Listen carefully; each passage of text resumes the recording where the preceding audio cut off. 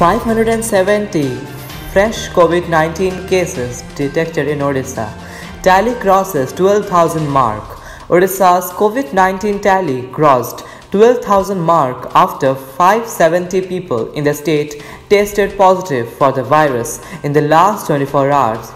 The state's tally now stands at 12,526, informed the government, while 384 cases have been reported from different quarantine centers. Remaining 186 are local contacts. Contact tracing and follow-up action is underway, said the Health and Family Welfare Department.